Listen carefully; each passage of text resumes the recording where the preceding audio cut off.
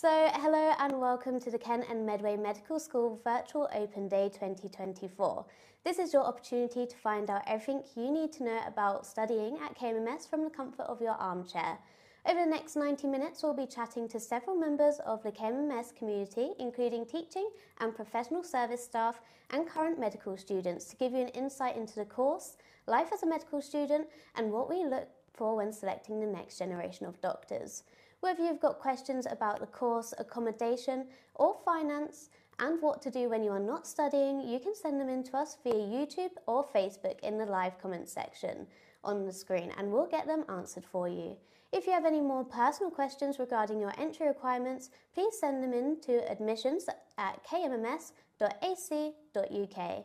A final bit of housekeeping, as we're all on the line from various locations, do bear with us if we encounter any technical gremlins. We'll look out for those and get them sorted as soon as we can. Now, we've got a full schedule today that includes presentations and Q&A sessions with the KMMS staff and students. Let's begin with this short film, Why Current Students Chose to Study at KMMS.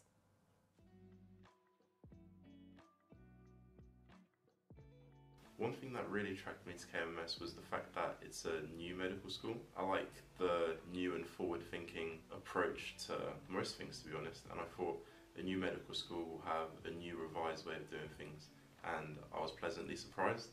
They are trying new things out, and it's going well. I liked the fact it was new, and I also liked that it was one of the medical schools that still do dissection, because a lot of places have stopped doing that now, and for me it was close to home as well.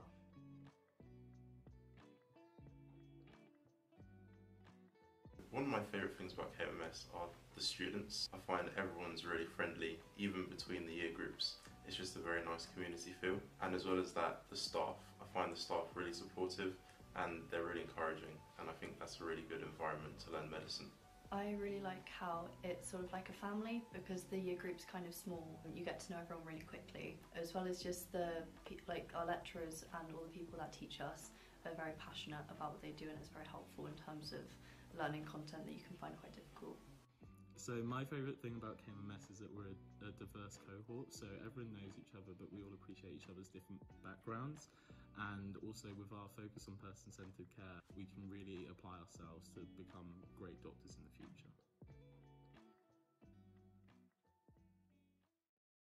And joining me now to discuss what makes KMMS unique is Interim Undergraduate Programme Director, Dr. Ana Oliveira. Very much, Daisy. It's a pleasure to be here. I'm Ana Oliveira. I'm at the moment the Interim Undergraduate Program Director for the Kent and Medway Medical School, and it's really a pleasure to be here. And I hope I have the possibility to see you in person in a near future also. So I'm a pharmacist by background. I came from Portugal almost 10 years ago. And I've been working in medical education for quite a few years now, more than 10.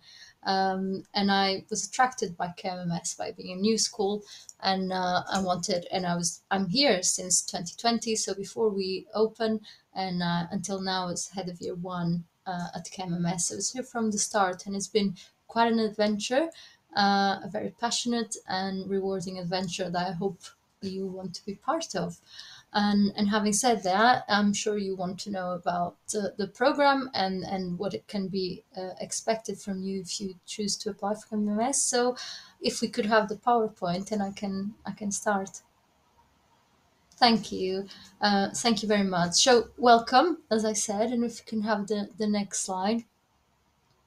So who are we? Well, KMMS is a joint venture. It's a joint venture between two universities, Canterbury Christchurch University and also the University of Kent. They're relatively near each other, don't worry. So walking distance, if you like to walk, 35-40 minutes, but there are buses. You can cycle wherever you prefer. So it's quite nice because both staff and students are part of both universities and have the advantage of benefiting from everything both universities have, from facilities to activities that you will hear today. that some colleagues will talk about. As a new medical school, KMMS has a partner medical school, so it's a partnership with a long-established medical school, and in our case, is the Brighton and Sussex Medical School.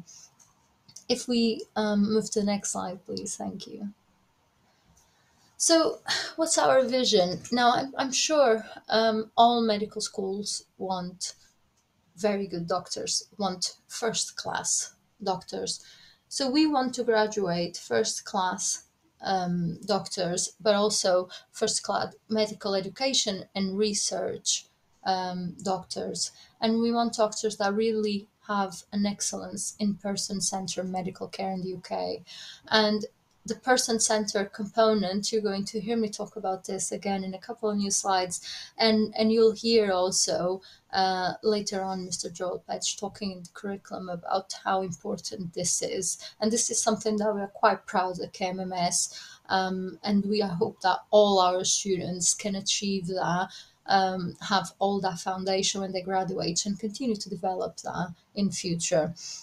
So we want our medical graduates to have all the knowledge, all the skills, and all the attributes that make those excellent doctors.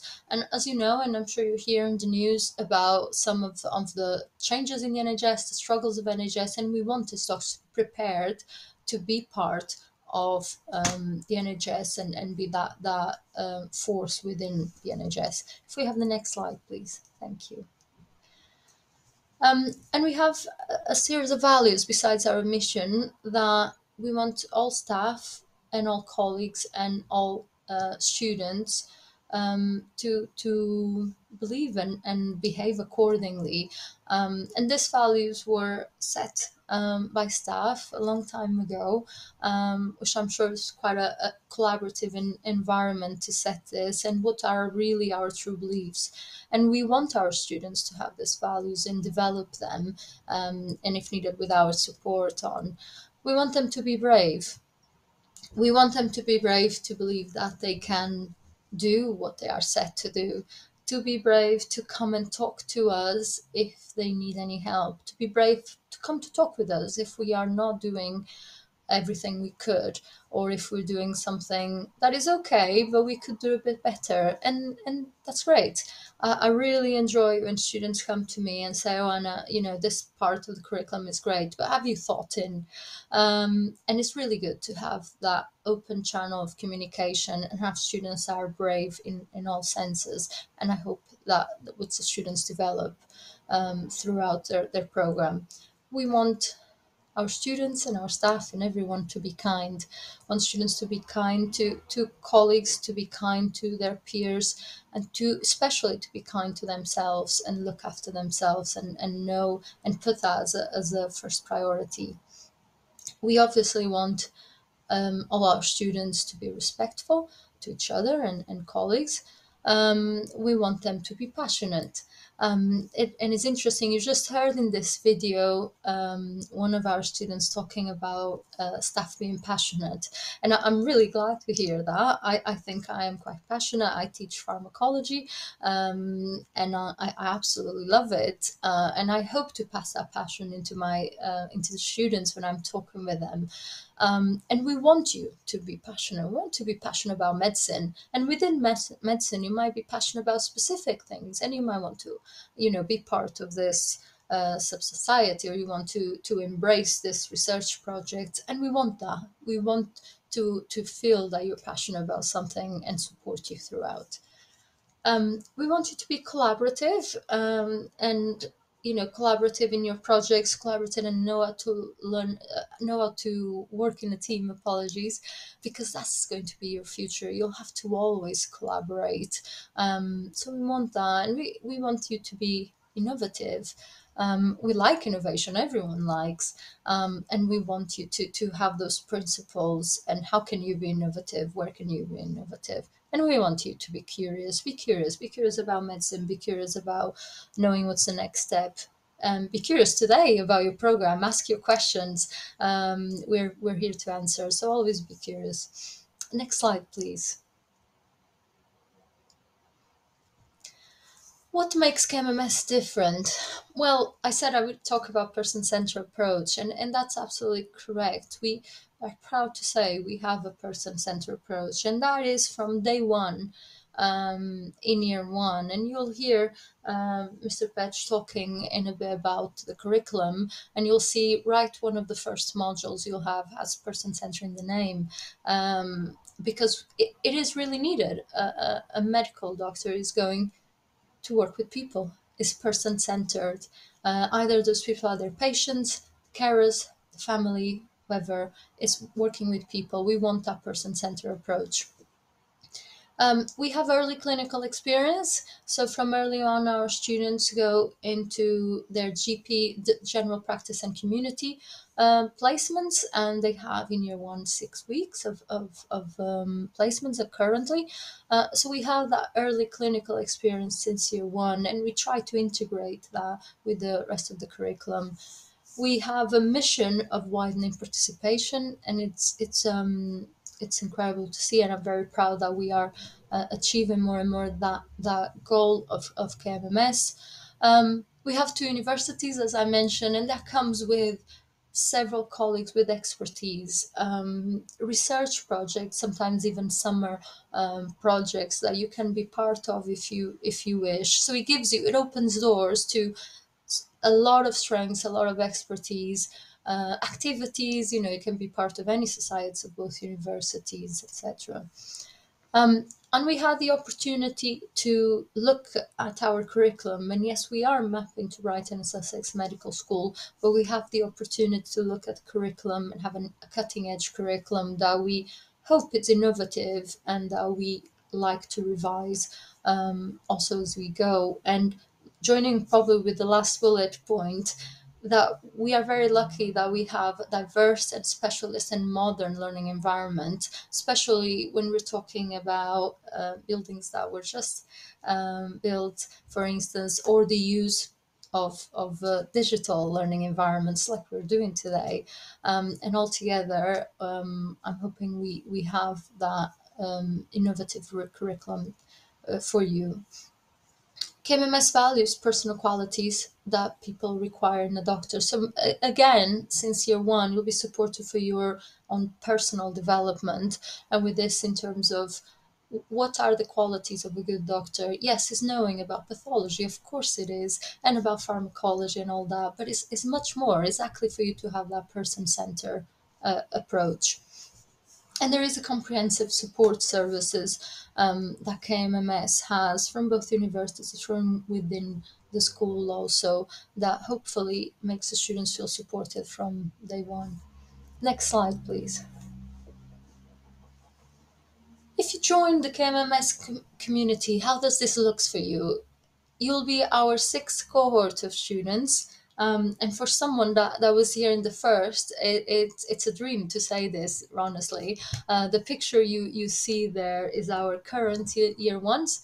I absolutely adore when this diagram is made, and I usually show them the first time, and I think it's great to see this picture and see all of them in their first week at KMMS. And that can be exactly you. As our 6th cohort of students, you would start just after we graduate our first cohort, which would be around the summer of 2025. And I can guarantee to you, we're all very anxious and looking forward to be there and graduate our first cohort. You'll be joining a community that has international team of academics and professional service staff. Many of our academic staff are clinical academics, and they work in primary care networks, hospitals, mental health care providers, etc. So there's a really broad range of colleagues that you will contact daily with. And we also have a very active research team that I'll have a couple of slides in the end also to speak about that. Next slide, please. So very quickly, the KMMS facilities. The building you see here on the left is the Verena Holmes building. This is in the Canterbury Christchurch University. It's a building that is shared for several programs, not only KMMS, but it's definitely where, besides other activities, anything that is related with anatomy. So on the right, top right, you can see the Anatomy Learning Center, where there's dissection that was mentioned in the video also. And on the top bottom, you have our simulation suite, and you can see the mannequins there. It's quite incredible, really recent simulation suite. And this is where the students want to learn anatomy on the top, of course. And in the other one, they go there and learn, for instance, clinical procedures, clinical examination. Next slide.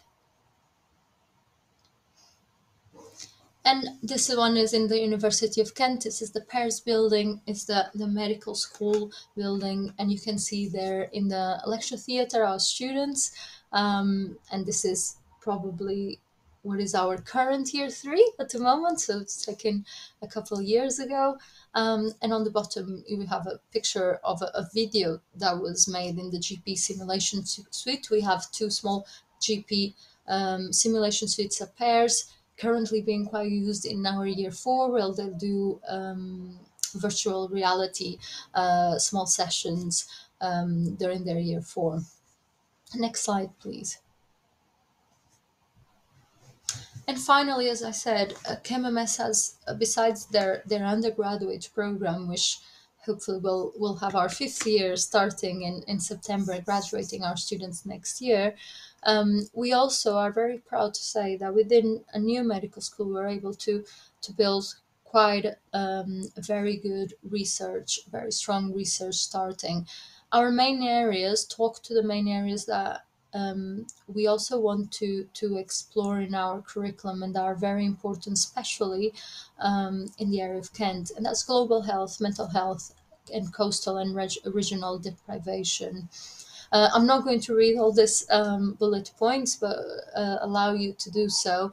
But I would say that we got over £4 million over £4 million in grants so far. And you can see there's been a lot of work in terms of research groups that are launched, regional research networks. We recruited research professors for KMMS. And right at the end, you can see a relatively recent grant of 1.7 million to explore relationship between sleep and circadian health disturbances, psychosis and depression. So quite a lot going on, and I hope you can join and see how this research is not only something that is happening alongside the program, something that we embed in the program. And a lot of these colleagues are in research, are also delivering the teaching in the undergraduate program. Next slide, please. And this here is just to complement a little bit what it said, and some projects running. And you can see some pictures on the left in some projects around sick community to explore attitudes to mental health. We also have a lot of projects with other partners. See some examples here in the bullet points: Turner Contemporary, and a couple of weeks ago, we held the Women's Health Inequality Summit, launching a new partnership with Discovery Park Health Innovation, Kent, Surrey and Sussex, and the Integrated Care Board. And all of these projects actually to address health inequalities, which again is part of also the mission that KMMS wants in terms of addressing health inequalities in your undergraduate program, but also in research. And I believe that is my last slide. If you move, yes, thank you. So thank you very much. And if you have any questions, I'm very happy to answer. Thank you for that presentation. We actually do have some questions coming in. So I'm going to start with this first one. You mentioned the KMMS vision and values. How do they impact on the day-to-day life at KMMS? Oh, well, I would say that without you noticing, it should impact quite a lot, because I'm expecting that, if I talk about myself and I go and deliver a lecture, I'll be kind to my students in listening to their feedback and explaining things if I have to 10 times, doesn't matter, is to ensure they understand the subject. And I hope to show that I'm passionate. At the same time, I hope to inspire them some curiosity on the theme, and to see that curiosity coming from them So I think it's in the day-to-day, and it's a small example. But on the day-to-day, we expect this. We expect to see this. We expect if we see a student struggling, that everyone is kind around and is there to support. So I think it impacts on the day-to-day, and I hope it's visible to everyone on the day-to-day. Thank you. Our second question is, what do you think makes KMMS stand out from other medical schools? Thank you. I think I've addressed a little bit in the slide in terms of more objective things like the very early on clinical experience and the person-centered care, which I think are really incredible values, and we're trying more and more in terms of addressing health inequalities and decolonizing the curriculum. However, I think in a personal level, KMMS is still at the moment a small community, very approachable, and I think one of the things that I absolutely am proud of in the door is the relation we have with our students. The staff-student relationships I see at KMMS is quite unique and is not seen in a lot of places. Something we work hard to maintain, both sides, and I think both sides are very proud of. Thank you. And I know we talked a little bit about values, but what qualities do you want to see in KMMS doctors of the future? Oh, that's a difficult one. So many. I think in part it is addressing those values.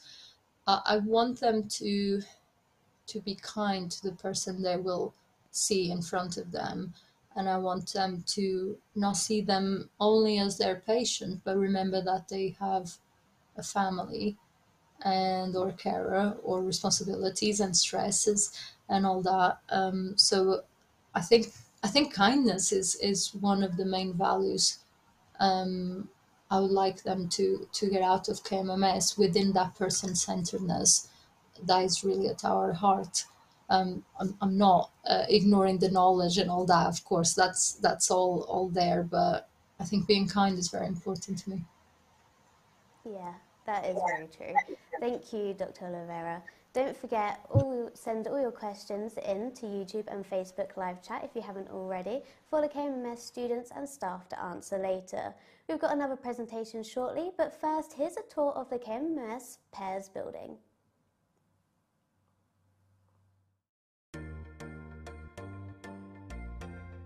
Hello everybody, my name's Joe, I'm a first year medical student.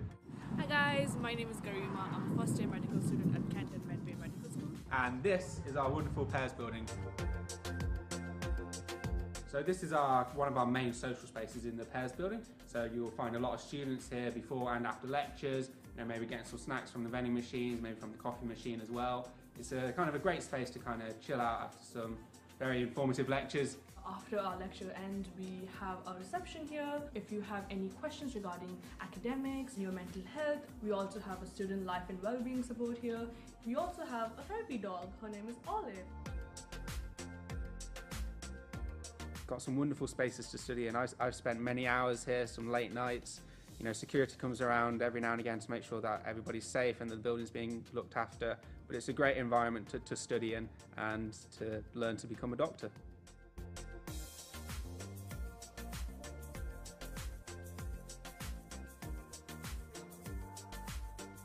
So what makes this building different is the GP simulation suite. It's the first of its kind in the Kent area, and within that you can practice your kind of simulation trainings, your skills, your communication abilities, taking histories. I think being in the GP room would really help me in my learning, especially during OSCEs, especially for communicating with patients, being exposed in that environment.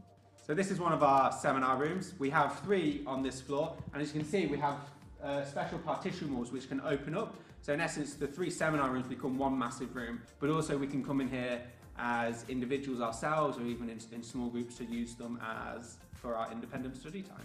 One of the things I personally like to use the seminar rooms for is, particularly at the end of the day, I'll come in here usually by myself and I'll use the massive whiteboards here to write all of the lecture notes down, the notes I made, kind of understand it, process that information.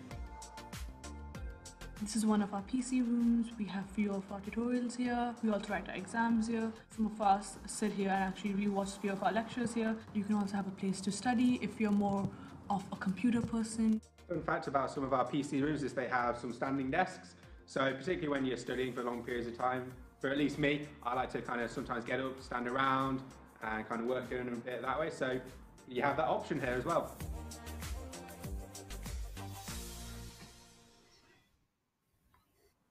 Now, I'm pleased to welcome Mr. Joel Petch, who can tell us more about the KMMS curriculum and assessments.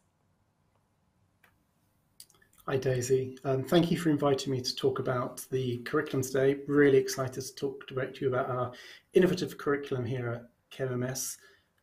So to introduce myself, my name is Joel Petch. I'm a senior lecturer in the medical school. I'm also the academic lead for Year 2, and I'm also lucky enough to lead the Year 2 module, Neuroscience and Behaviour. And we can talk about that as we progress through the presentation. So if we could please have the first slide. Thank you. So we can see on this image, this is an image that's also on our website, should you wish to explore it in a little bit more detail. So this demonstrates the 5-year program in a nice, easy to digest illustration. So we have years 1 to 5 running down, and we can see that we'd have the modules within any given year running horizontally.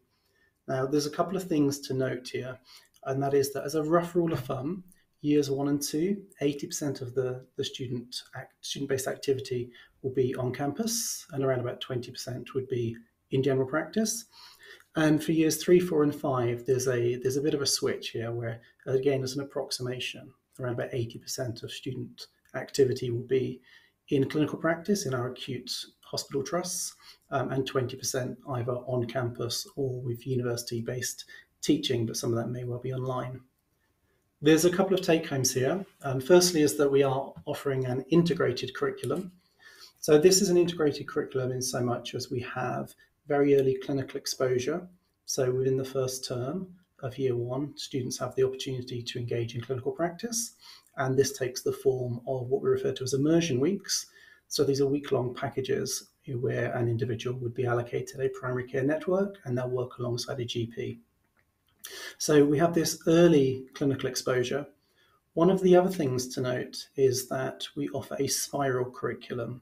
So this is where the foundation of knowledge that's built early in the program in Year 1 is acknowledged and built upon in Year 2, and that in turn is acknowledged and built upon in Year 3. So we're layering the levels of knowledge as we move through the program.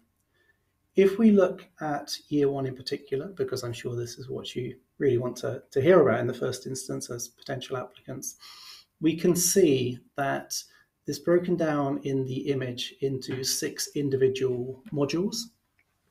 Now, these individual modules are either year-long modules or they're or termly modules mostly. There is some exception, but it's mostly termly modules. So we can see there are 6 modules in Year 1 and 6 modules in Year 2. Now, broadly, the structure mirror one another from Year 1 and 2, but the content clearly is different. So we have these long and thin year-long modules, including community and primary care in practice, 1 and 2, which denotes years 1 and 2. And this is the opportunity we have to work alongside our GP colleagues in clinical practice within GP. And there are 6 weeks within Year 1 and 6 weeks within Year 2, where individuals can shadow and work alongside GPs in clinical practice. So we're really proud and pleased that we can offer that early clinical exposure. In addition to that, we also have another year-long module, this professional development and person-centered practice. And as Dr. Oliveira had stated, this is one of the things we're really very keen to impress here in terms of the kindness and the person-centered nature of the healthcare, that we want people to be expert clinicians for the next 50 years in the NHS. And within that, we want people to move away from the historical notion of patienthood and really embrace personhood and how we work with people and their families to support them in the context of their healthcare needs. There is one other year-long module to note. This is the skills for clinical practice. And the reason this is is a year one. Sorry, excuse me. The reason this is a year-long module is because the content would supplement the teaching that's occurring within the shorter, sharper system-based modules. So, for example, if we are looking at the heart, lungs, and blood, and this would run termly, you would have the generic anatomy, physiology, biochemistry of the heart, lungs, and blood within the module. But then we'd look at developing the skills within the skills module, and it could be something along the lines of looking at how do we take a respiratory history, or how do we take a cardiovascular history, or it could be how do we take a cardiovascular examination.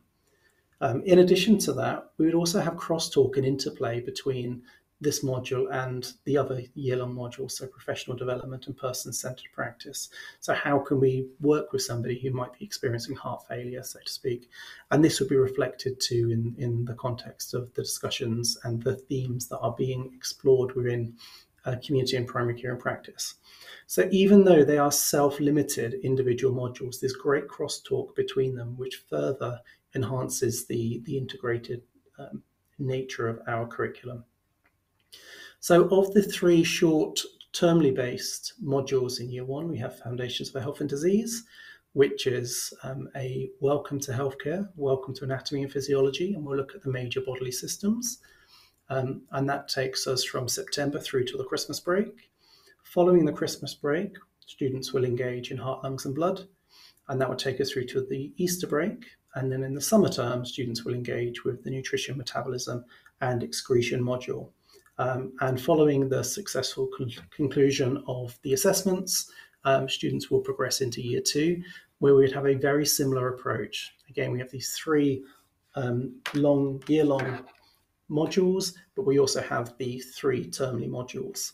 And the 3 termly modules in year 2 are neuroscience and behavior, reproduction and endocrinology, which our year 2 students have just completed the assessment for. And then after the Easter break, they'll return to look at the musculoskeletal and immune system modules. So we can see that the structure between years 1 and 2 are very similar. As I stated, 80% of this time is based on campus and 20% in practice. And in the context of years 1 and 2, it's general practice. There is an option within year 2 also to have an early exposure to urgent care. So we have 1 day in urgent care that's embedded into the community and primary care in practice 2 module also.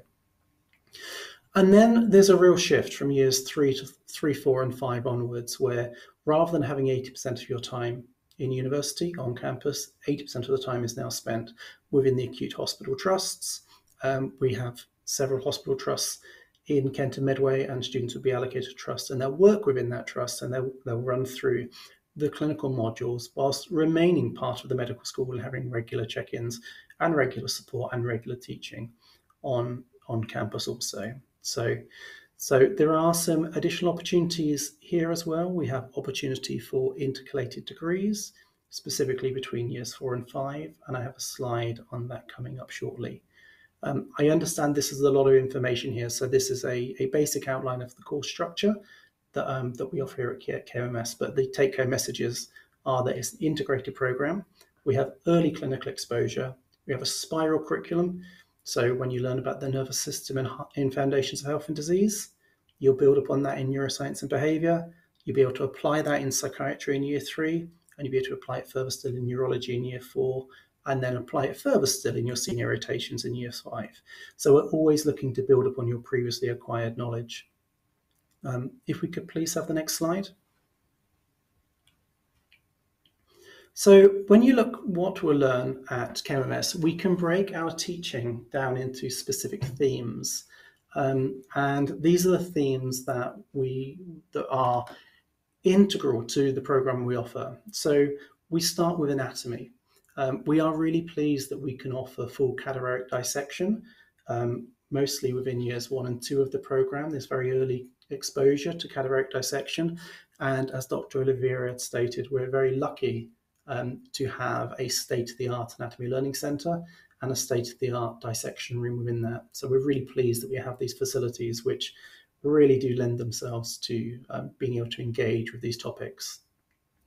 We also have this theme looking at biomedicine, so essentially cellular medicine, and also physiology. So this is a really important theme in terms of how organs and organ systems work in synchronicity to undertake a task. Of course, as you would expect, there is teaching regarding pathology, so the signs and symptoms and how disorders, conditions, syndromes and disease manifest. And then, of course, we'd also look at pharmacology and therapeutics. So we've identified that somebody has a type of illness, so now we need to learn in terms of what medicines, what interventions, what therapies can assist to improve somebody's quality of life and to treat the illness which we've identified.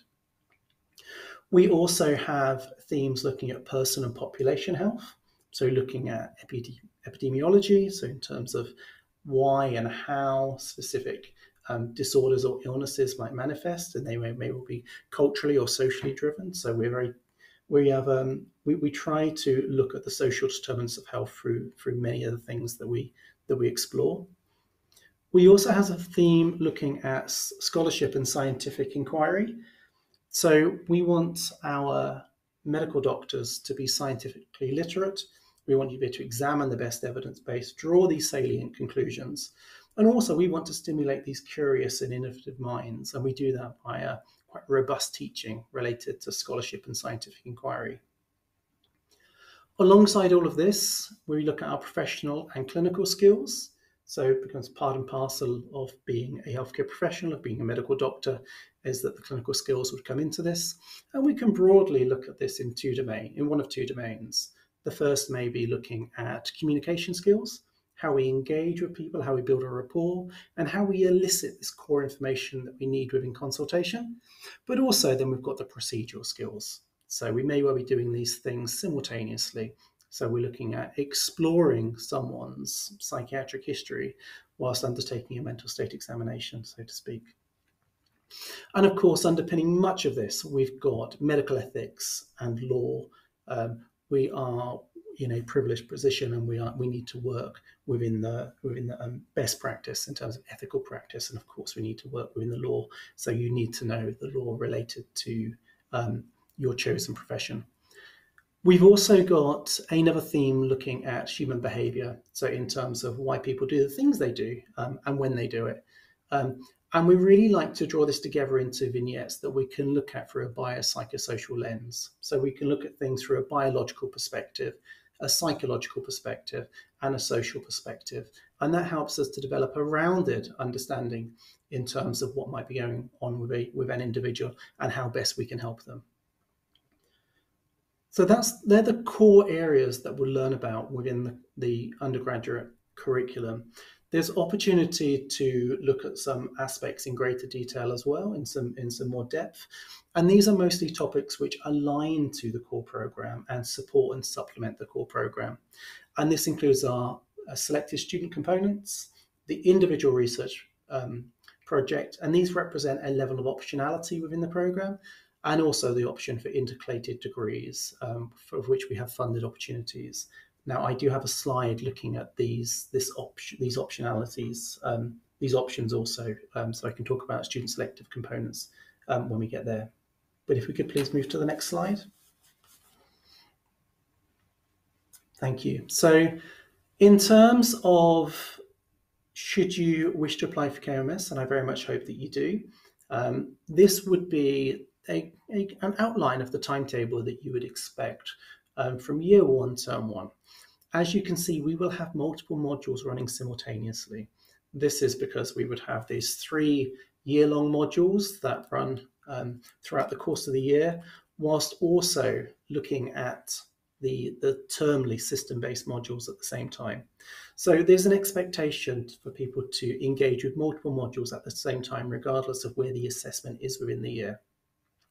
So when we welcome you, we always offer a welcome week. We recognise that moving to a university, starting a new programme, moving away from the family home, might be your first time moving out.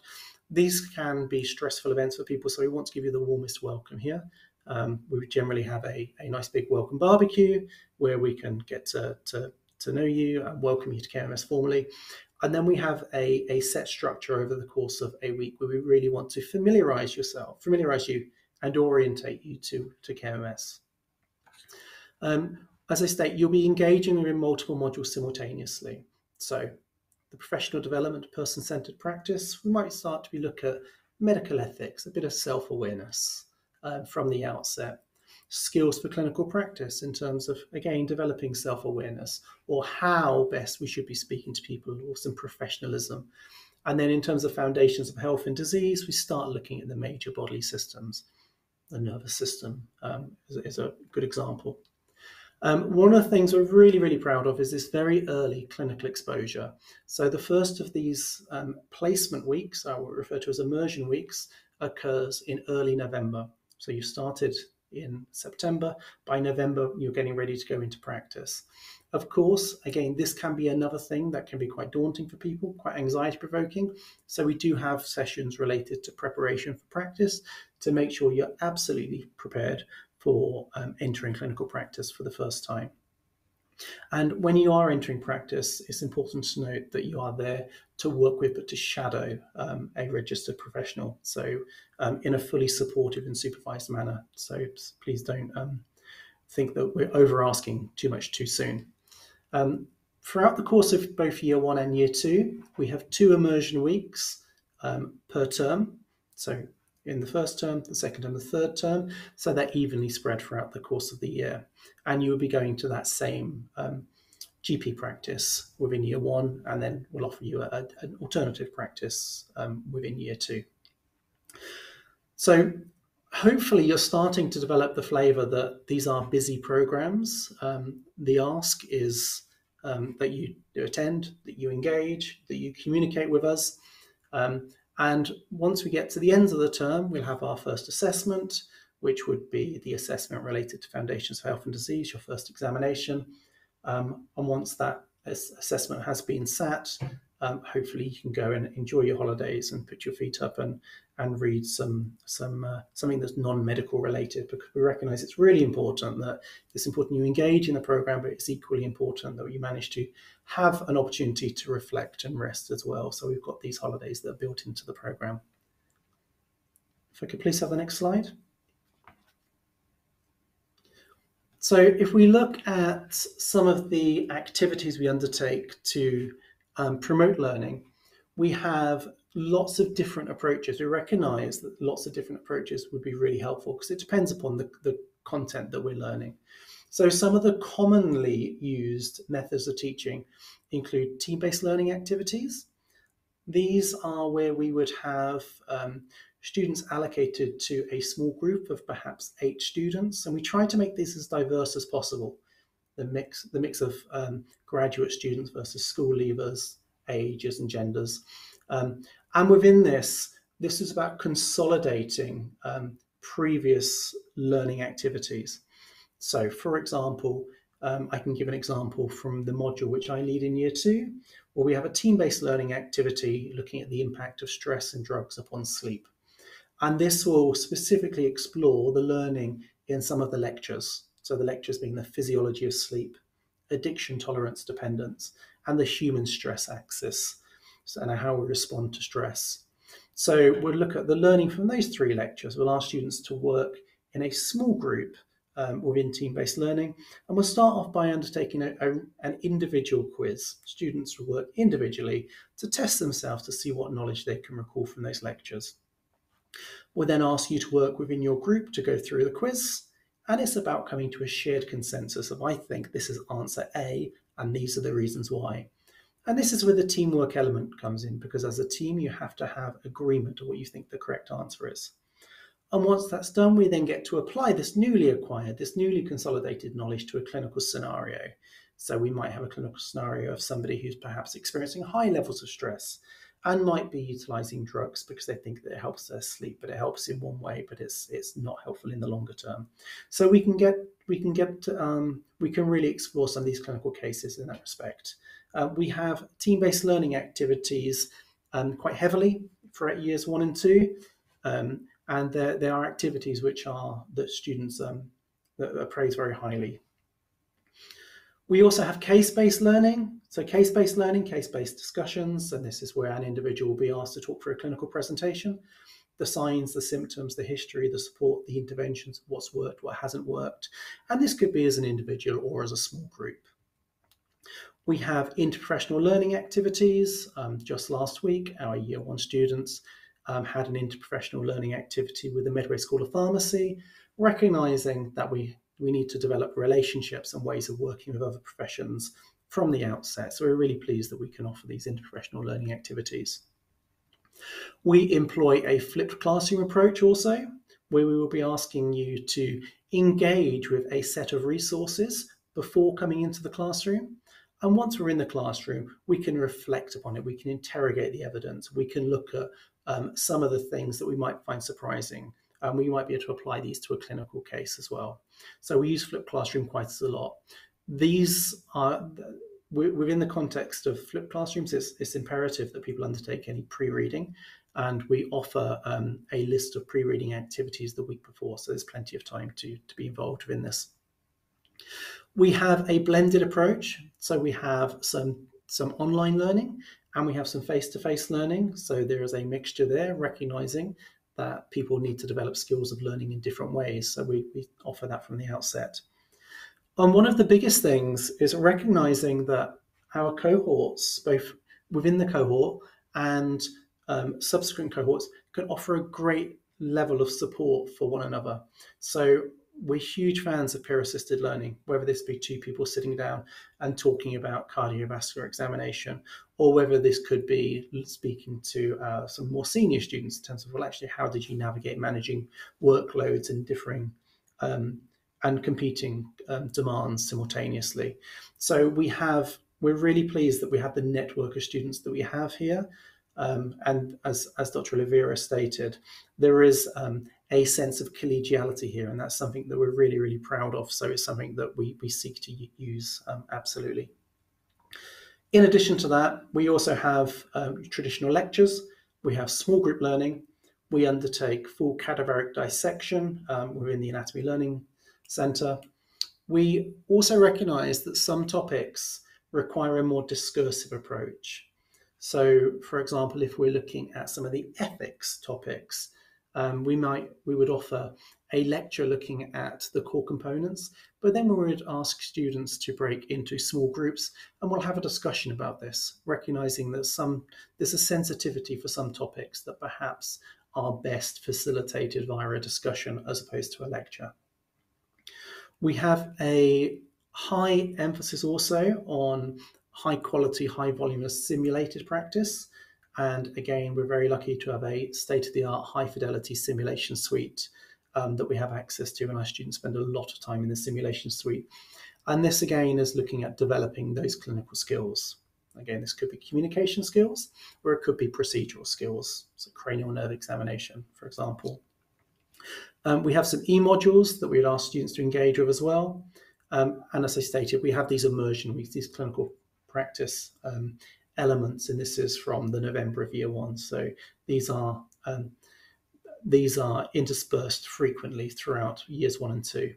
And of course, there has to be an element of self-directed work within this. This is a busy program, and so the expectation is that people would undertake a level of self-directed work as well to best prepare and to best engage with these activities.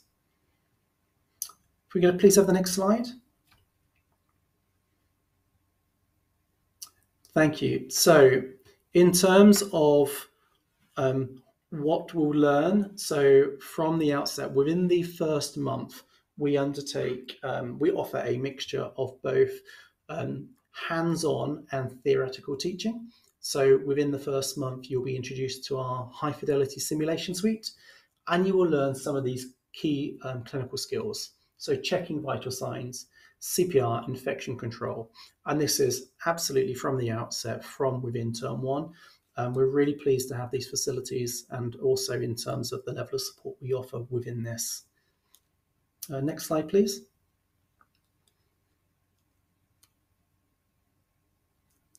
So within the first month, you'll also engage with a set of lectures and tutorials. And these would be lectures associated to the foundations of health and disease. Tutorials may well be within the professional development person-centered practice module, but we could also have lectures in the context of our skills module. There will be seminars from the outset as well, and team-based learning, this process I spoke through, which includes individual quizzes, team quizzes, and then the application of knowledge to a clinical scenario from the outset. So all of these were in the first month of the program. Next slide, please. Also, within this first month, we will have introduced you to the Anatomy Learning Centre. We'll safely teach you how to mount and dismount a scalpel, and we'll start with dissection of the chest wall from within the first month. So we can see that there's a very early focus upon clinical skills, on cadaveric dissection, preparation for practice, as well as the eventual moving into practice within the CPCP1 module. Next slide, please. This is a rather busy slide, but the reason we choose to show this is because it illustrates that this is a busy program. In this image, we can see that the tiles that are green relate to the professional development person-centered practice module. Those that are blue relate to the foundations of health and disease module. Those that are this kind of orange color relate to skills. And then we've also got the CPCP1, the community and primary care in practice one, in terms of introduction to placements. And then we've also got some additional workshops that sits outside of any individual module, but it's absolutely critical for you to understand the process at KMMS and to prevent any downstream confusion. And in this case, there's an applied knowledge test workshop outlining how we undertake assessments here at KMMS. Now, there might be some slight differences to this when you come to join us here at KMMS, hopefully, but the principles remain the same in terms of it's a busy program. It's best to think of the program as akin to a job that's 9 to 5. It is busy. The expectations are that you attend and that you engage, and we'll work with you with everything else. If we could please change the slide. So we have some, these are mostly verbatim quotes here from existing students and staff also.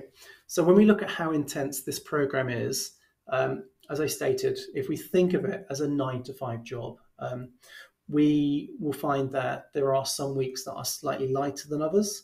But within that, of course, the counterpoint is that some weeks might be more intense than others. We will find that within the peaks and troughs of this, we would generally try to give you some opportunity to have fewer teaching sessions immediately prior to assessments. So there is a revision period. But we can't escape the fact that it's a busy program.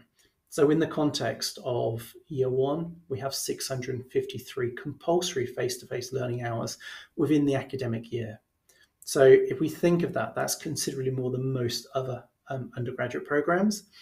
And this is in the context of an academic program where the academic year is slightly longer than many other undergraduate programs, although having that slightly longer academic year is common in many of the healthcare programs. Now, as I say, it's 9 to 5. Think of it as 9 to 5. However, we do mostly keep Wednesday afternoons available for you. There's lots of sports events, lots of societies, lots of clubs happening on a Wednesday afternoon. So we do try to give you that time, certainly in years 1 and 2. And we recognise that there's an important element of socialisation here, particularly when you're new to a university. And of course, we absolutely advocate the physical exercise and the collegiality that comes with this. We also recognise that some students do need to have paid employment as they move through the program. And it is possible, but when we speak to students that are balancing these competing demands in terms of one of the most academically intense programs there is, as well as paid employment, it can be a constant juggling act. And what we don't want to do is lose perspective. Yes, people may need paid employment, but actually the paid employment is to ensure that you can engage in the program So we need to maintain that balance, and that will be different for everybody. There are support available for students should they find themselves in extreme unexpected financial hardship via our student support service.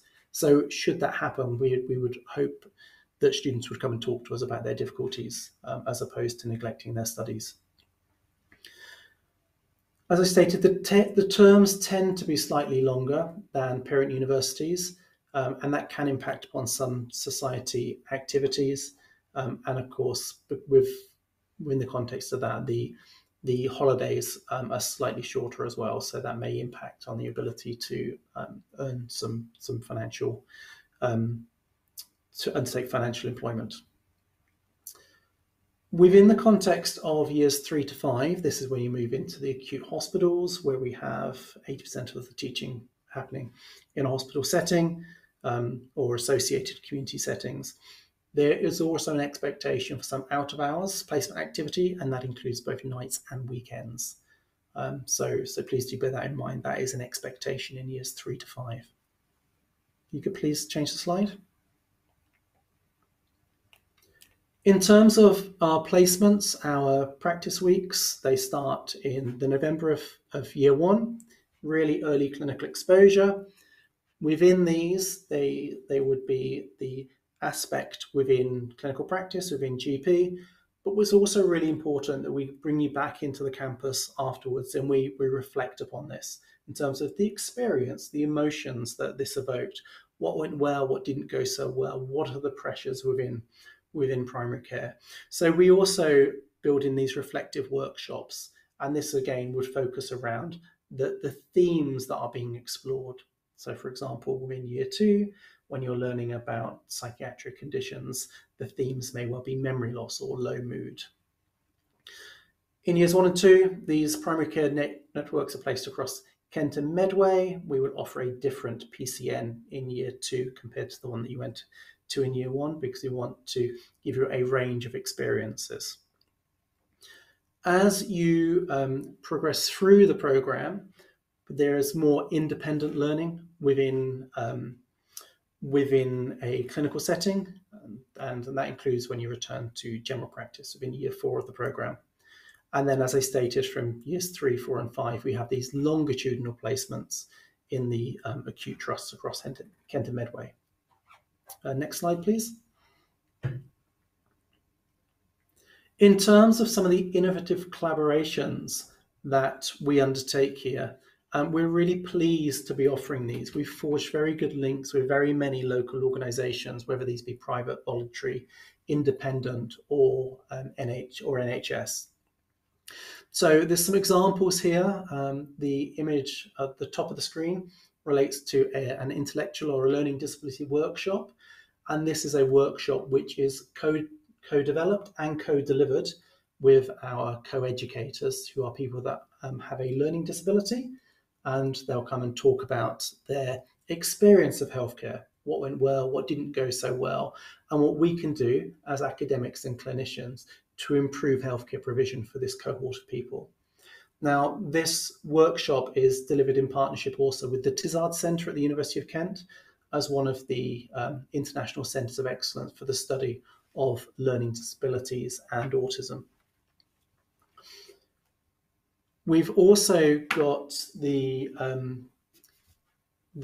various other activities, and there's an image here related to our year 2 students, and this is where we had an immersive experience looking at sensory impairment and sensory loss with High Kent and the Kent branch of the Royal National Institute for the Blind, looking at how best we can work with people that have either hearing loss or sight loss. So we're really pleased that we can offer these immersive experiences, as well as drawing in people with lived experience, because it offers a level of authenticity that surpasses what you would get from your standard lecture. Next slide, please. So I've mentioned briefly about the level of optionality within the program, and so there's some examples in here. In years 1 and 2, we have our student selective components. This consists of 6 mornings within year 1 and 8 within year 2. And from a menu of different activities, students will be asked to rank their preferences, and we try our very best to give you your absolute preference within the context of this. And some of these student selective components, or SSCs, include dissection, including forensic pathology, robotic surgery, the identification and management of delirium or acute confusional state, wilderness medicine, looking at polar medicine, war zones medicine, intensive therapy unit or ITU medicine, and accident emergency also. And we've got some images here. So the image at the top are some of our students last year, year 2 students on a visit to one of the local ITU units. And we've also got an image of some of our SSC students who are undertaking forensic pathology in the simulation suite and looking at some blood splatter analysis as well. And then as we move into years 3 and 4, there is some further optionality here in terms of the individual research projects.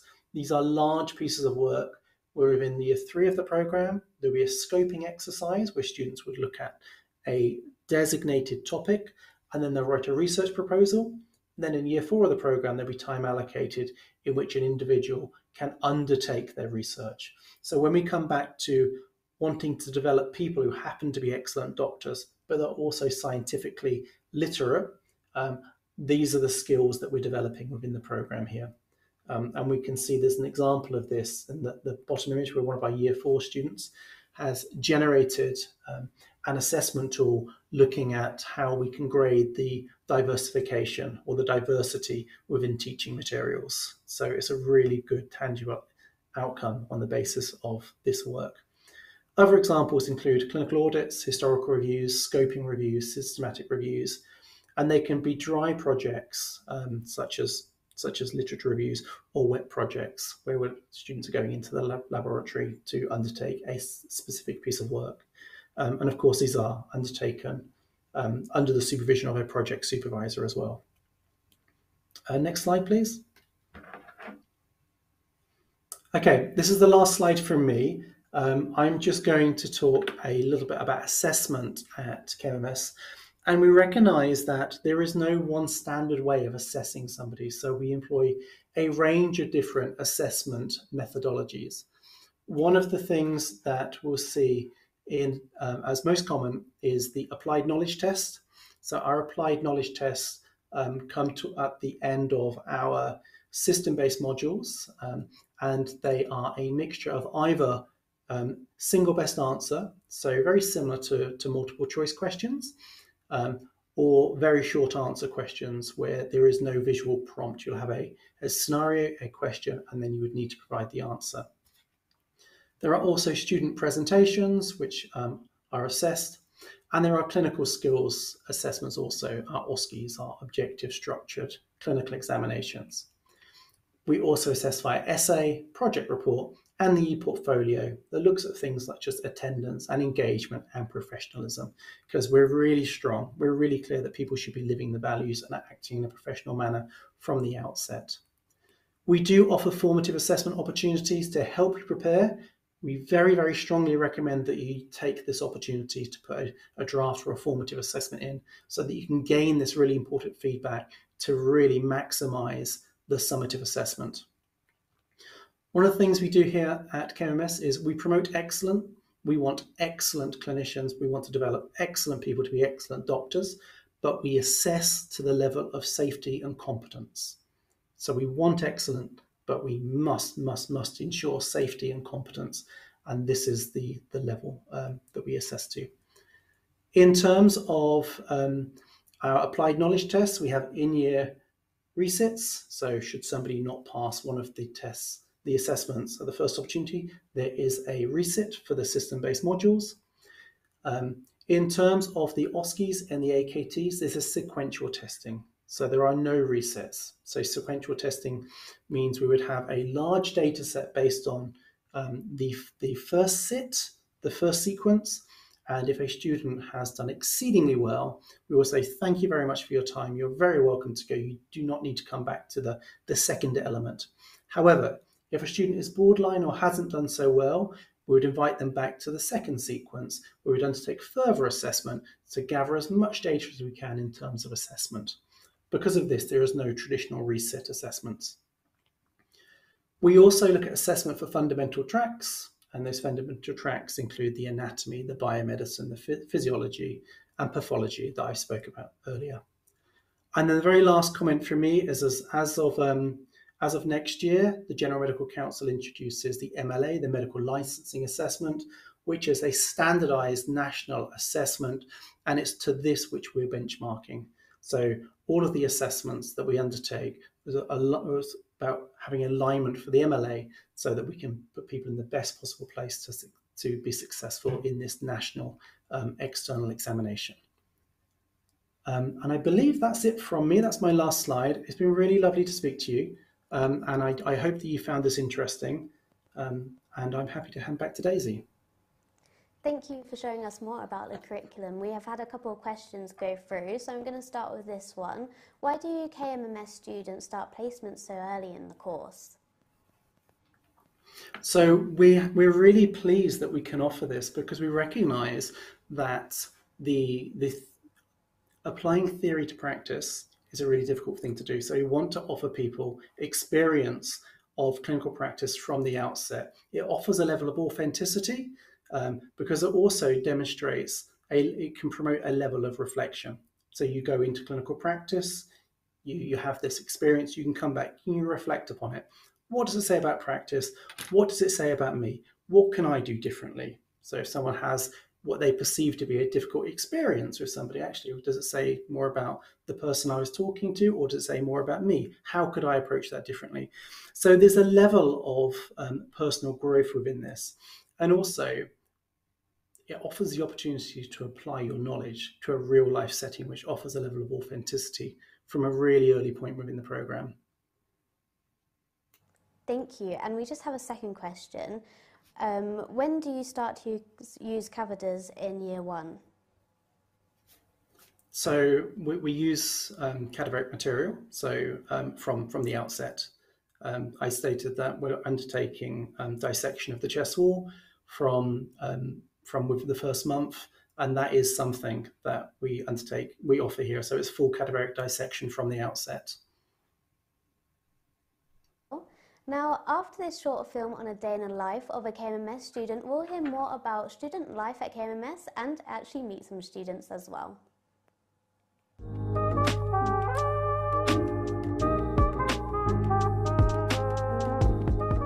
My name's Sunny. I'm a second year medical student. Come join me for a day in the life at KMMS. Starting the day with some housemate etiquette, which is essential. Wash your dishes, guys. It's 9 AM and we're off to campus. Today I've got a presentation for our student selected component. Mine was about sleep and the importance of sleep hygiene. Smashed the presentation. It's now 12 and we're off to the gym for a workout. I'm currently running a full body split but focusing on pull-ups and dips. I'm making sure to get in some leg movements as well, but majority of my leg workout is through running recently. I'm a big fan of the wall art in my gym. With the workout done now, it's time to head home and grab some lunch before going back to pairs and getting some studying done. Exams are fast approaching, and in this module we're studying the reproductive system as well as endocrinology. Between my study blocks I've got a couple of tutoring lessons as well, but after that I get back to studying and then it's time to call it a day. And the last thing I did today was play in the five-a-side league with my classmates. This is always a highlight of the week. It's so enjoyable. Here are some celebratory poses from Billy as we actually managed to win this game. Make sure to hit like and follow if you want to see more.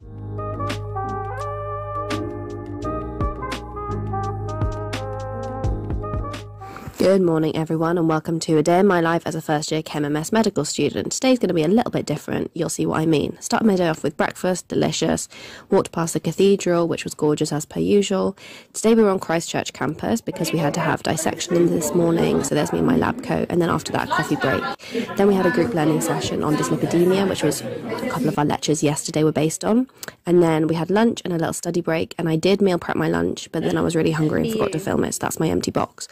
Then I had a choir practice, and then it was back for another 2 lectures, one on applied anatomy and another one on the cardiac pressure volume loop. And then Laura came and picked me up to take me to the venue, because tonight was the halfway ball for all of our year 3s who are halfway to being doctors. So we got the venue ready, got ready ourselves. There's my gorgeous table. Food was delicious. We had awards, prizes, all sorts. Changing into my Crocs, obviously, because I had to have a little boogie. And then taxi home and hot water bottle and bed. Bye, guys.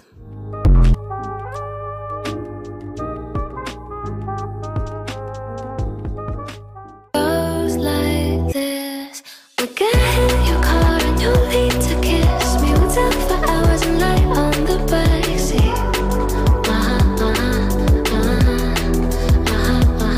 And the one right the night when everything changes, you won't reply and we'll go back to strangers.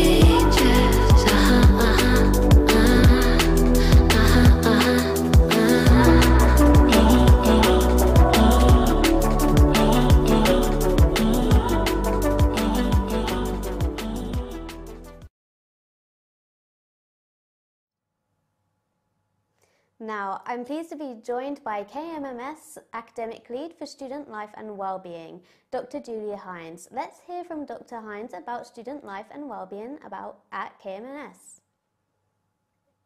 Hello and welcome. So we look at student life and wellbeing in its entirety. We'll give you a whistle-stop tour, and it's a very important area because if you're not well, if you don't take care of your health, then you won't perform to your optimum in your studies. So if we can begin with slide 1, please. So we are here to help you and support you in your day-to-day life. And you can drop into student life and wellbeing with regards your concerns and inquiries. At KMMS, we are there to signpost you. And if you need specialist referrals, such as to counselling or mental health service, we can do that for you also. We can also advise you on finance, on housing, and if you have a physical or mental health impairment, we can create what's called an inclusive learning plan. And this means that it would put you on an equal platform to a student who does not have such an impairment. We can also offer you advice on academic and study skills. And there are many wellbeing activities and other support events within both universities. So you will have access to those universities events, both at University of Kent and Christchurch University, and also then within the medical school. So we are in all a friendly face and a listening ear. And I'd like you to meet our most important member of staff, Olive. Olive's a Sprocker Spaniel, and she's our pet therapy dog. So you can actually book an appointment if you like dogs, if you think they bring down your stress levels. Olive has been trained in this fashion. She belongs to Joe, her human, who is a psychiatrist, and Joe would use Olive in, for example, her clinic when she's having Breaking Bad news sessions. Next slide, please. So we offer accommodation on campus. As you know, we have 2 campuses. We have the University of Kent, and you can see on your screen the University of Kent consists of, for example, Parkwood Flat or Parkwood House and other accommodation. And then we also have accommodation on Canterbury Christchurch, and an example of that would be at Petros Court, then on the other side of your screen. So you can live on campus if you wish. You can also be in private rented accommodation within Canterbury. Canterbury is a very small little town or a city, and it is very student friendly. So it's made up of mostly students, and it's multicultural. Next slide, please. So one of the things that will either take pressure from you or add pressure to you and then subsequently have an impact on your studies is the part of well-being with regards to finances. So it's very important that you finance well and budget before you come to medical school for your student life. Please consider this. Can you afford the course before you start in September? And due to the intensity of the course, it's not easy at times to have a job working alongside your studies, especially when you go into your rotations or clinical rotations in year 3 to 5. So we would ask you to consider your living expenses, including accommodation, fees, rent, food, travel, socialising, etc. And then the upfront placement expenses you would need. The tuition fees are $9,250 per year for a home student. And if you are a graduate, it's very important to understand that you actually would not be entitled to a tuition fee loan from student finance. There may be other pots of fundings that you could attain, but it's very important to have this mapped out before you come to medical school. And you can visit this our guidance on our website at the site address listed on the page currently at the bottom. Next slide, please. So as we said, we're under both universities, and so you will have access to two students' unions in effect, Kent Union and Christchurch Students' Union. You can offer representation from the medical school, from yourselves. There are elected officers, course reps, and there you'll also find advice and support, volunteering services, sports clubs and societies. In fact, there are over 200 to choose from, so whatever your interest in your hobbies, I'm sure you'll find something where you will feel at home. So there are also events scheduled throughout the year, and it means that you can build up your student community.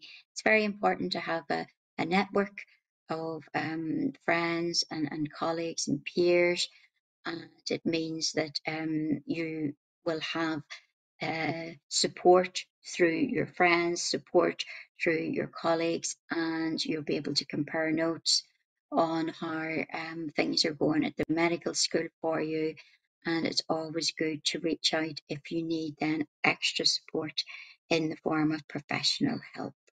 Next slide, please. So we do have a MedSoc, Medical School Society currently. Bradley is our MedSoc president. And MedSoc does have an active role in supporting students to voice their opinions and feedback to the medical school. This indeed forms part of an ongoing dialogue between students and faculty, and that is to provide the best opportunity for our students to succeed, yourselves if you're going to be our future students to succeed, and also continuously we would seek to improve the student experience. So you have a lot of voice, a lot of say in the medical school, and that will come through in subcommittees where we have representatives for each year, and also through MedSoc, and also through the Student Life and Liaison Committee, Student Staff Liaison Committee. Next slide, please. So this is another dip into MedSoc. There has been a lot of activities in the past. There will be a lot in the future. We have some pictures of our students here. You can see some sports activities, and then the Medway ball.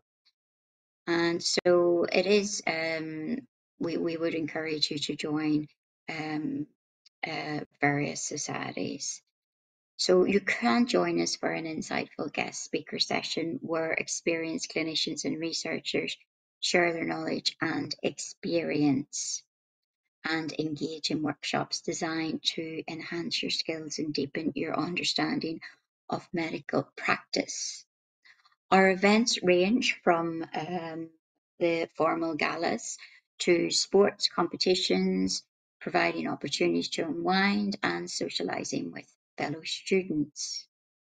The MedSoc sub-societies also include cardiovascular, group surgery, military medicine, general practice, A&E, obstetrics and gynecology, and many more.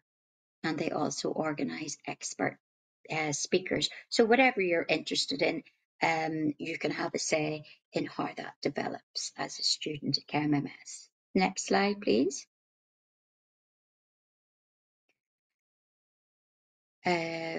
So this is the beginning of our next presentation, and that slide will be for my colleague coming in for the admissions process.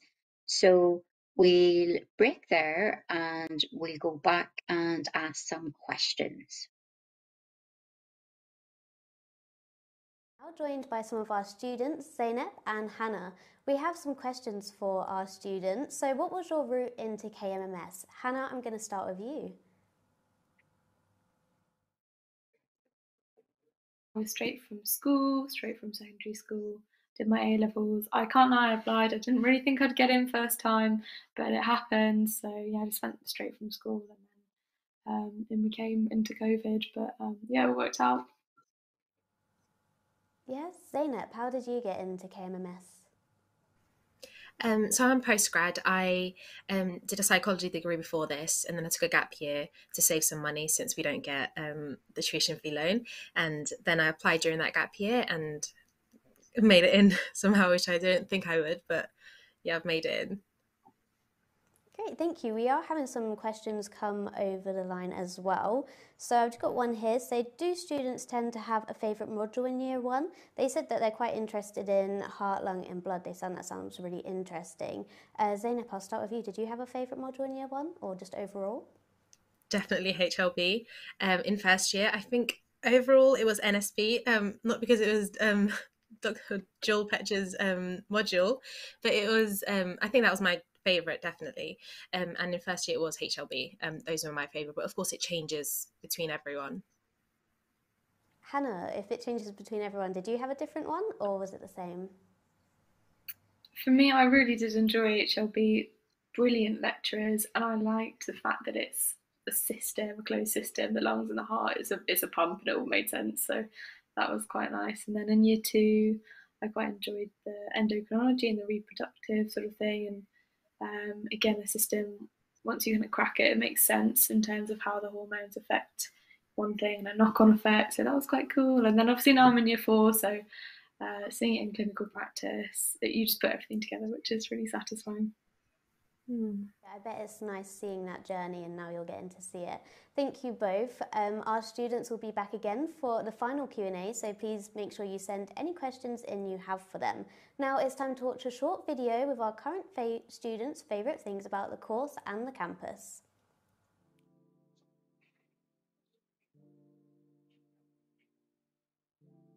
So we use cadavers, we do team-based learning and seminars and lectures, and together that forms a great curriculum. In our preclinical years, we look at different systems in the body, which creates a greater picture when you go out on your clinical placement. And thankfully, we have really early exposure to these clinical placements right from the get-go. I think the course is really interesting. I love being able to go into a lecture, have a really complex system to kind of learn and understand. At the beginning, not really getting it, but with the help of the lecturer and my classmates, being able to understand and explain the process and getting it in the end is really satisfying. I like how practical it is and how with all the theory that we're learning we get to apply it quite early on, as well as stuff like clinical skills that really just sort of help consolidate knowledge.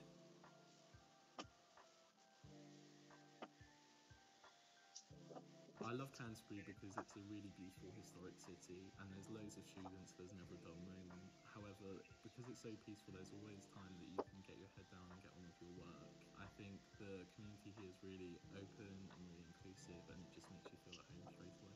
I like that we're part of 2 universities because it means that you can join societies from both. So I am part of the Music Society at the University of Kent and also Canterbury. So I do music and choirs and stuff with them both, which I really enjoy.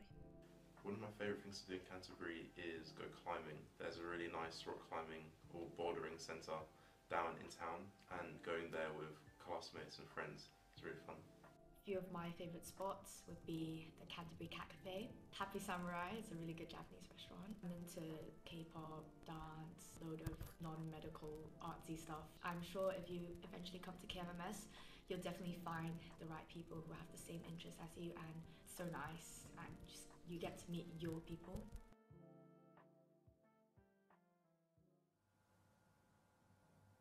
Now, I'm pleased to be joined by Dr. Philip Chan, KMMS Lead for Admissions. Dr. Chan, can you share the entry requirement headlines and the details of the admissions process for the 2025 entry?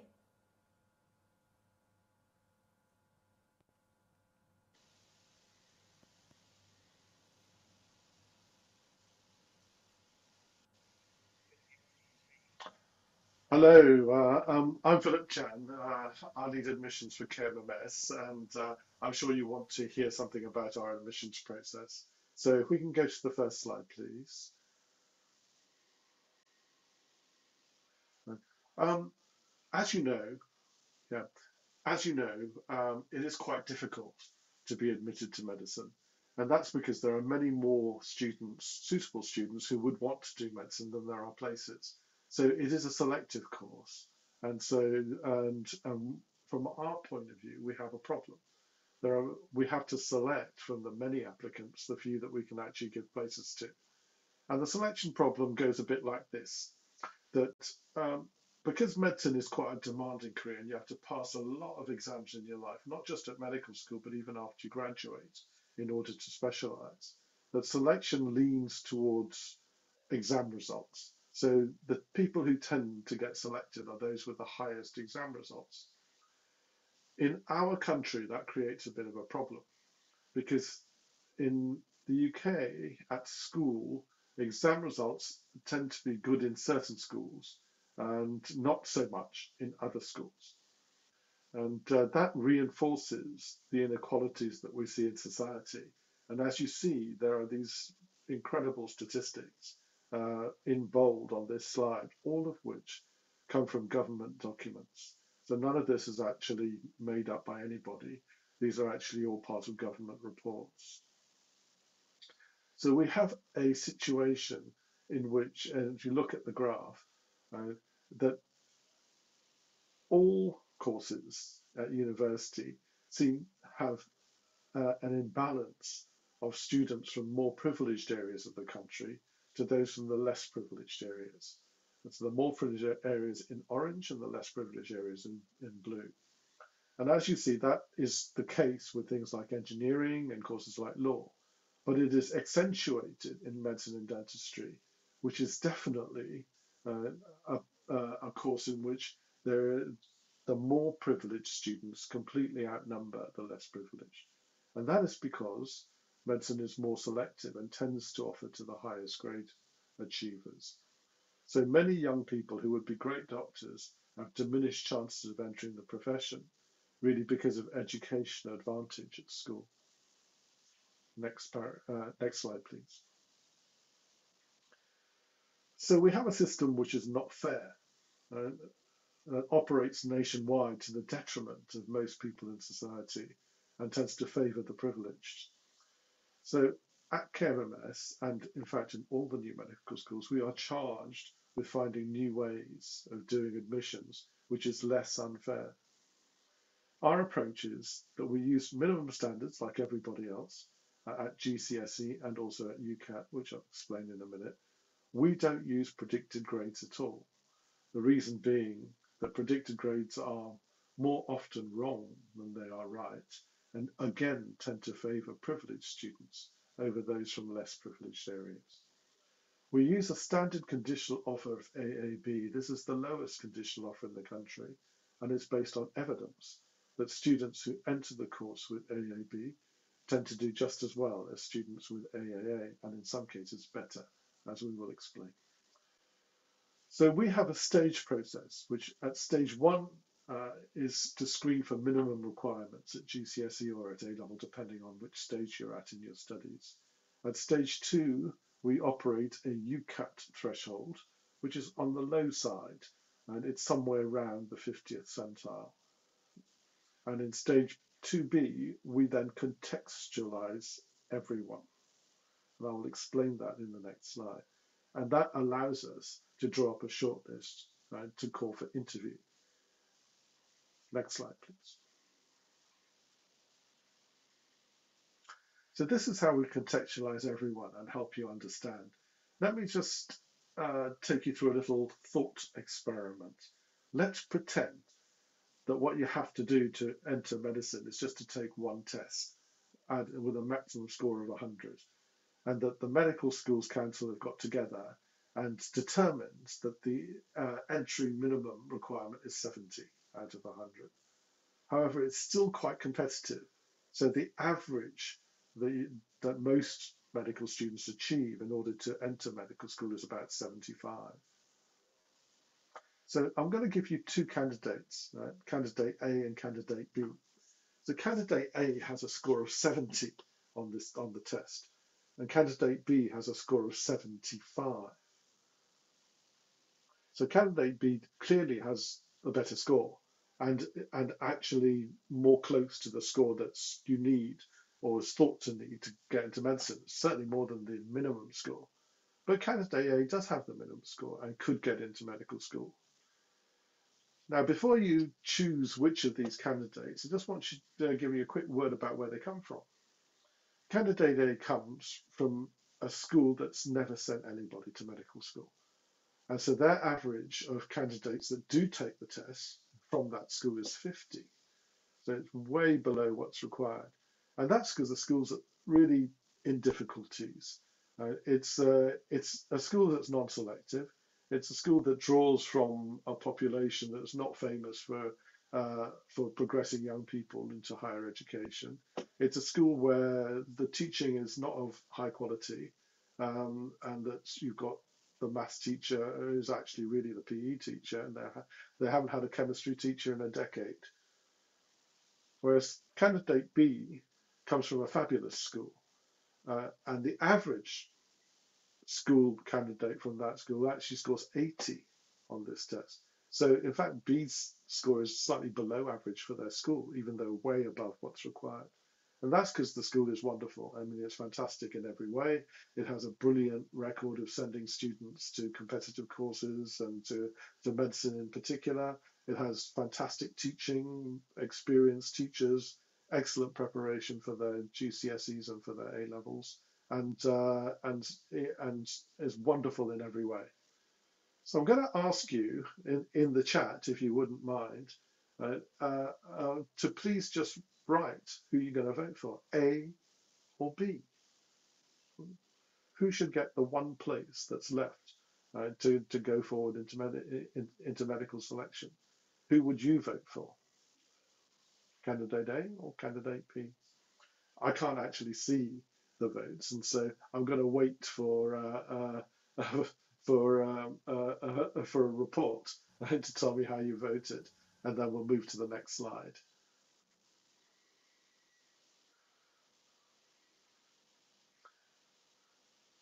Anybody going to tell me how the voting went? In at the moment.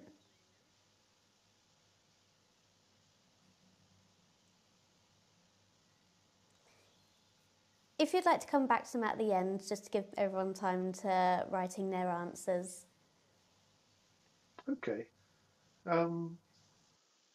It would really help me to progress, to actually know what the audience think.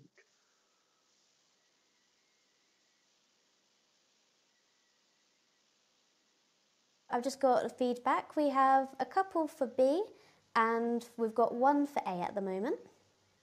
Oh, okay. That's very interesting that you tended to vote for B, because most audiences do go for A, and that's actually what we do, is that we've changed our admission system so that we would actually give that place to A, and this is how we do it. If you are pre-A level, we will look at your GCSE results, and we look at a score called Attainment 8, which basically is 8 GCSE scores to include compulsory subjects and 5 compulsory and 3 optional subjects. And we compare that to the average of the school in which you sat your GCSE. So we look at your relative attainment, not your absolute attainment. So there are cases in which people with lower grades actually rank higher than people with higher grades because they have outperformed their school average. If you're post-A level, same concept. We compare your A-level results to your school's average A-level results. If you are a postgraduate, we could do that, but to do so, we would end up admitting everybody from certain universities and certain courses, and nobody from other universities and other courses. So in fact, we actually do another thing. We actually do a scoring system. And that scoring system does include things such as Kent education and residence, whether you've worked full-time for the NHS, and we also ask you to do an online situational judgment test, which is called CASPER. We've used that now for 4 years. If you cannot be contextualized for a variety of reasons, such as you have no GCSEs or qualifications done abroad, or sometimes your school doesn't publish results, and that's the case for Scottish and some Northern Irish schools, we will again treat you as, we will probably ask you to do the online situational judgment test. What we end up with, as you'll see, is that we never ask you whether you are in the category of widening participation students. We'll never ask you what school, where you live or what school you go to, because we already have that. We'll never ask you about parental income. We'll never ask you about ethnicity, about your asylum seeker status, or whether or not you're a forces leaver. We'll never ask any of those questions because we do not use that in selection. We do not treat one group of people differently to any other. We just apply the same rule to everybody. Next slide, please. We do use personal statements, but we only use them for the borderline. So at every stage, stage 1, 2, 3, and then making an offer, we will look at the borderline applicants who are just sitting on either side of the borderline, looking for people with exceptional achievements or who have overcome exceptional circumstances in order to pass them to the next stage. So we read about 100 or so statements at each stage, so about 300 total. Next slide, please. And our interviews are multiple mini interview types. So you are selected for them through the contextualize everyone process. But once you arrive at an interview, everybody is equal again. And whether or not you get an offer will depend largely on, apart from the previous statement made in the previous slide, on your performance at the interview. We have 7 stations, 6 of which are short stations lasting 7 minutes each, and the last one is a long group station lasting 40 minutes. And each station is not marked on a simple scale, it's marked on a very complicated scale, which is a matrix where there are domains and descriptors of each performance. So for example, if the task at one of the small stations was describing something, X, there could be a domain saying your emotional approach to describing X. And these are the descriptors, and the examiner, the assessor, is asked to choose what closely approximates to the behavior that they've just witnessed. And that will carry a mark back but not apparent to the examiner. The group station usually has 7 or 8 applicants and a KMMS facilitator. It is a discussion-based task, and the assessors are generally in the room, or in the case of overseas applicants, in the virtual room, marking applicants individually. And next slide, please. So our approach leads to a very different kind of student in the entrant group. We have fairly similar male to female ratios, right, which is about 65% female, averaged over the last 3 years. We do have somewhat a higher percentage of graduates than otherwise, because they tend to perform quite well in an interview because they're a bit older and they just have more experience. And they're an average about a third graduates and 2/3 school leavers. But the most interesting thing is this widening participation business.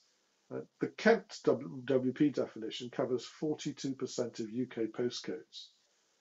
And over the last 3 years, we've admitted 35% on average who are widening participation students, which far exceeds the national average, where most students are selected purely on exam results.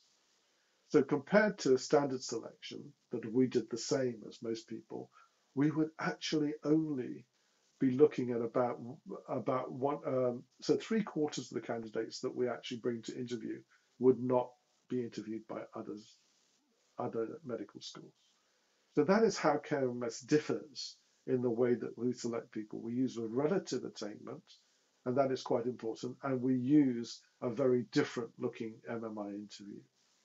So I'm happy to wrap it up there. Next slide, please, and go for questions.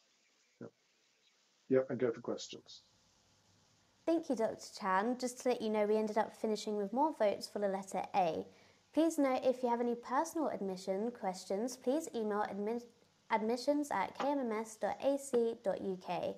And please also take a look at the KMMS website for more details of their entry requirements, www.kmms.ac.uk. Dr. Chan, I will just ask you a couple of questions that have come in before we invite the KMMS students back to join us. So the entry-level requirements for A-level are lower than most of the other medical schools. Why is this?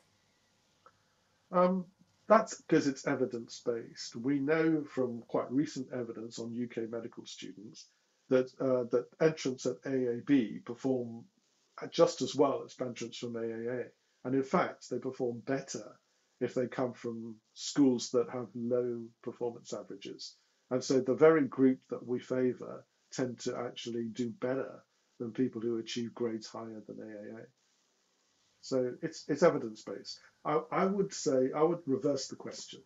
I would ask what the evidence is for other medical schools to ask for higher levels of performance for their incoming medical students, because that is not necessary to perform well on the course. Thank you. And I'll just move on to our second question. What is the main thing you look for in your applications? I think obviously we have so many applicants that we have to deal with the minimum requirements, and then with the UCAT threshold, and then with the relative attainment. And all of those are done quantitatively. But then we'll come to an interview group, right, where the judgment then becomes qualitative. So a good way of thinking about it is, one is the first bit of selection is based on your academic achievements, although in KMMS we're looking at your relative academic achievement, whereas the final bit is actually based on your non-academic traits, your character, your values, your personality. And arguably that's more important, because that determines whether or not you're going to get an offer after an interview. Thank you, Dr. Chan. In a few minutes, we'll be welcoming back our students, Hannah and Zainab, to answer some questions that you might have, so make sure to keep them coming into YouTube and Facebook. In the meantime, here's another short film. Hello, my name's Olivia France. I'm the lecturer in anatomy here at KMMS. We are in the ALC, which is the Anatomy Learning Centre. So it's our custom-built centre for the teaching of human anatomy. But it's an amazing space. We've got a dry lab, which we're currently in at the moment, and it's capacity generally for small group teaching. Again, the use of plastic models, textbooks, iPads, but through the doors we have our dissection room. In there we have 11 tables, which we have for our full body cadaveric dissection, and that's where our medical students will learn predominantly all their anatomical knowledge throughout the 2 years that they're taught it on the programme. KMMS students learn human anatomy, So they learn top to toe anatomy of the human body. So in years 1, they have 3 modules. The first module, in terms of the actual anatomical knowledge which they learn, is more superficial. It's more about the introduction and the fundamentals of the different body systems. But then from the second semester or trimester onwards, they start to actually learn what's called systems-based. So in year 1, they have HLB, which is heart, lungs and blood. So that's looking at the respiratory and the cardiovascular systems. Then after Easter, they do NME, which is nutrition, metabolism and excretion. So that's much more focused on the alimentary or gastrointestinal system. In the FHD module, which is the Foundations of Health and Disease, that's their first opportunity to actually come in and see the space and meet the cadavers. So the very first session is really important. It's, it's invaluable for them to just get to grips with what we do here, the human tissue, but also they start to learn those surgical skills or those dissection skills. So we have like a 3-hour session. They meet the cadaver and they get the opportunity to practice dissection on different forms of fruit. So they have oranges, bananas, and again, it's just about them utilising the tools to actually get a hang of how to hold them, how to manipulate the tools, how to manipulate the tissue. So again, then every session that builds on that, they get to develop that fine motor skill. We have textbooks, we have iPads, we have models. On the iPads, we have an app called Complete Anatomy, which is a 3D digital way of manipulating the human body. So the students can add layers, they can strip layers off, effectively a virtual dissection on a little iPad. Yearly, we hold our KMMS service of Thanksgiving. So it's an opportunity for staff and students, and again, not just KMMS, but also those at Canterbury Christchurch and up at Kent, to come and actually demonstrate that gratitude for this really altruistic gift which these donors have given to us to better the students' education and this whole experience of learning. It's incredible. It really is incredible, and we are so grateful that we have these people that will do this for us and our students.